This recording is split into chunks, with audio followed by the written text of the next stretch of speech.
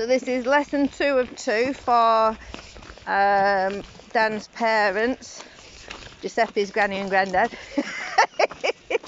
And you remember last week he was quite naughty on the lead until we put him on the prong. So they've been walking him on the prong, and you can see he's walking much nicer. That you don't want. Thank you. Thank you. So he did well there. Before I started the video, he actually put his hackles up on his shoulder slightly, which is just uncertainty. Just because there's some kids in that. But then he's alright, he didn't bark, he didn't squeal, he didn't do anything, so that's good. So we've got a border collie, and border collies do trigger a lot of dogs just because of the movement. Border collie all the way up there through the gate. And a cocker. Oh, cocker, is it? Yeah. So see how he's moved forward, he's moved his position now, so you correct that. Stop. Stop. Stop. Like an armed robber in the trees. Yeah. Stop. So if he keeps doing it, be firmer, because he's not taking you seriously. Stop. Oh, you worried that little spaniel.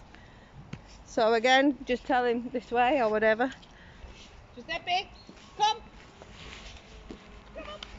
Good boy. Ah. Sit.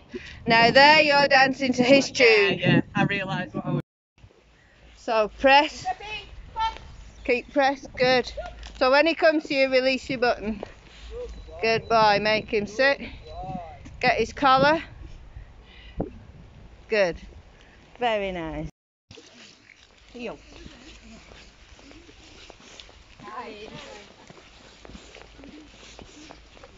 Sit. Sit. Giuseppe, sit.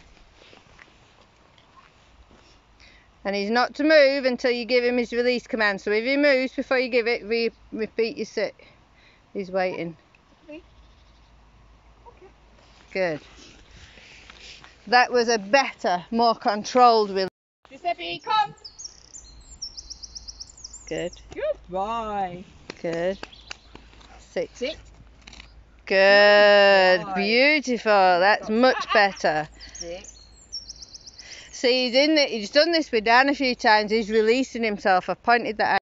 Giuseppe, come. Nice. Almost nice, but he didn't come to you.